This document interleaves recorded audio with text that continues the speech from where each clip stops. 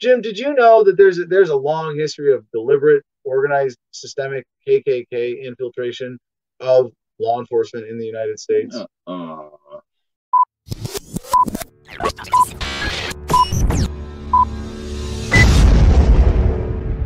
know you're not surprised to hear. Yeah, I kind of set you up to not make yourself sound like a fool on that one. But if you had any specific awareness of that? I don't know any specifics. I always assumed it.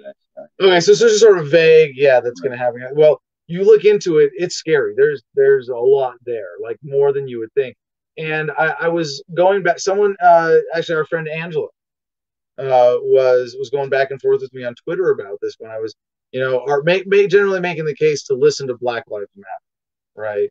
Like, yeah, it's not, and she said that's not a current thing. And because at the time I didn't get too in depth into this.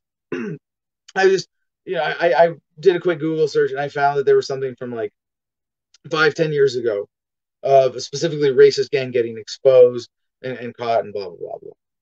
But now we have the headline about it happening right now from Yahoo.com by the LA Times. Deputies accused of being in secret societies cost LA County taxpayers $55 million, records show. And I'm like, this is how it's coming out. First saw the story. There's got to be and I'm like, I was kind of hoping, in terms of like looking for confirmation of my biases. There's got to be something about racism in this. There's got to be a real, and for a while reading this, I didn't see it. I think they kind of buried the lead here. It's not just like, so secret societies. Anyway, I'll read the story. You'll see. It's going to take me a while to get to the racist gang part. Los Angeles County has paid out roughly $55 million in settlements in cases in which sheriff's deputies have been alleged to belong to a secret society, records obtained by the LA Times show, illuminating the entrenched nature of a subculture that has plagued the sheriff's department for years. The figure comes from a list that includes payouts and dozens of lawsuits and claims involving deputies associated with tattooed groups accused of glorifying an aggressive style of policing. The report prepared by LA County attorneys lists nearly 60 cases, some of them still pending, and names 8 specific cliques. The county has paid out nearly $21 million in cases beginning in the last 10 years alone, according to the document. The high cost underscores how these deputy groups, which with monikers such as the Vikings, Regulators, 3,000 Boys, and the Banditos, really, you can't get more creative than that? Pathetic. Have operated out of several sheriff's department stations and jails for decades, exhibiting what critics have long alleged are the violent, intimidating tactics similar in some ways to criminal street gangs. The cases involved incidents that date to 1990. Still nothing, right? Still no racism. Over the years, a succession of elected sheriffs, has failed to bring the subgroups under control despite multiple internal investigations and more recently a probe by the FBI. Many civil liberties advocates and county watchdogs have accused the sheriff's department of turning a blind eye. John Sweeney, an attorney who has represented families of people killed by deputies, said, "I think it's a willful failure. For some reason, they pride themselves, the sheriff's department, on having these violent cliques, I guess to show the public who's the boss. But you know what it does? It just fosters a horrible relationship between the community that these sheriffs serve." The Board of Supervisors requested the list of payouts last year after the Times reported that members of the Banditos, who operate out of the East LA station, were accused of assaulting other deputies during an off-duty party in 2018. One deputy was knocked unconscious. Yeah, it's not really that big of a deal until one of the king's men is harmed. Sheriff Alex Villanueva has said that he put measures in place in February that prohibit deputies from participating in cliques. Quote, "The fact that I've had to address these issues, which have been festering since 1990, is an illustration of the failure of past sheriffs from addressing the issue head on." He said in a statement, adding that he transferred leadership personnel from at least one station to combat the clique problem and was holding employees accountable if they failed to uphold the new policy. Inspector General Max Huntsman said last week that he was aware of no implementation whatsoever of Villanueva's new measures. and that his office couldn't effectively investigate the secret societies, quote, because of the obstruction of the sheriff's department. Huntsman said the criminal investigation in the off-duty banditos beating amounted to a cover-up, noting that more than 20 deputies present during the incident were not required to give statements. Mm-hmm. Still going. Here we go. Lieutenant John Satterfield said investigators conducted more than 70 interviews as part of an administrative investigation of the banditos' claims and were sharing information from reviews under the new click policy with the FBI. Quote, the IG continues to further this distorted narrative that his office has not provided documents or information in order to investigate or provide oversight, adding that in the last 13 months, the oversight office has had access to more than 500 documents. Despite, quote, despite misleading statements, the sheriff continues to provide him with access and continues to welcome oversight. You have to slog through all of this bullshit to get to the really offensive part of the story. Like, we haven't even gotten there yet. This is so bad. So bad. $55 million just in payouts. I mean, how much of that's of what's getting caught? What does it cost taxpayers of LA to cover up the evil from this that has come to the surface, where we can look just below the surface and see that there is not real, no real oversight. Defenders of the deputy clique say they represent hard work and boost morale by fostering camaraderie. I don't think that's what we're talking about here. Sean Kennedy, a member of the Civilian Oversight Commission, yeah, police camaraderie goes up and then we have to pay out $55 million? No.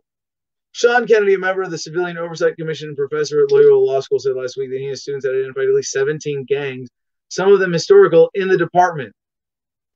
We are literally not exaggerating. We are not being metaphorical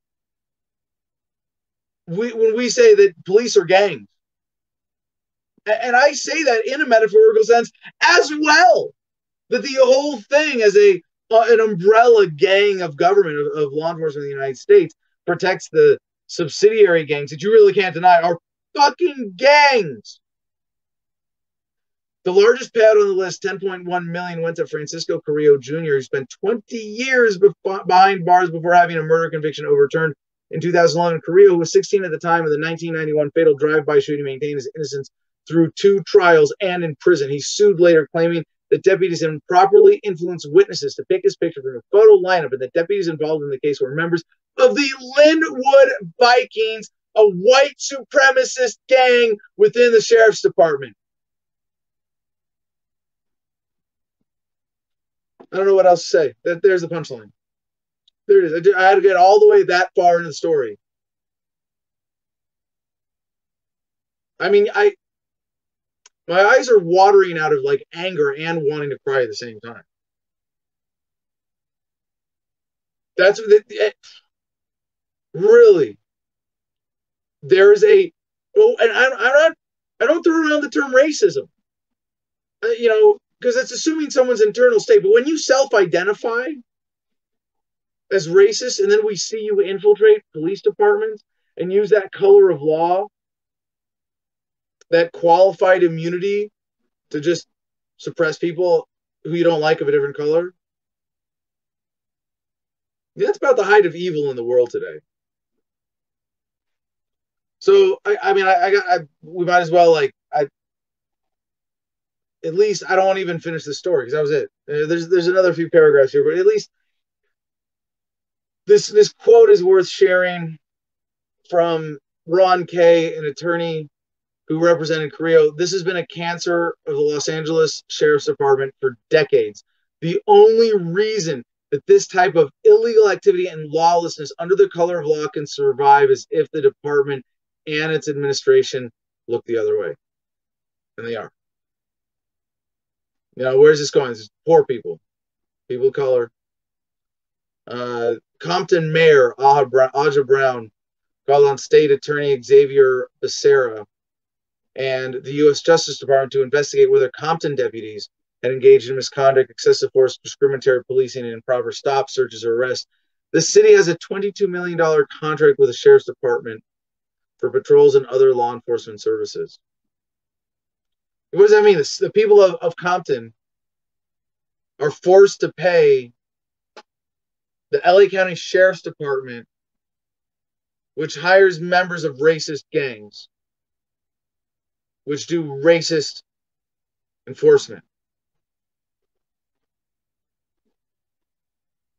Again, it's a punchline that needs no follow up. Like, what can you say after just recognizing the fundamental evil of what this is? You wonder why people don't trust the police.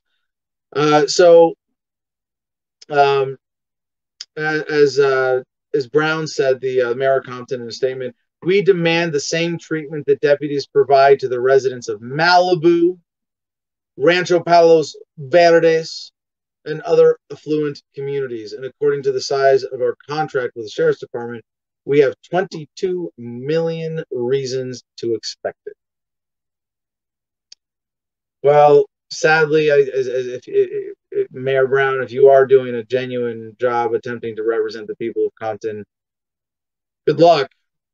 But you're really ignoring the larger issue here that the entire system of law enforcement in this country is set up to serve the main purpose of government. The rich get richer, the poor get poorer. You look at the origins of the police force in this country, Pinkertons and runaway slave catchers, which protect property.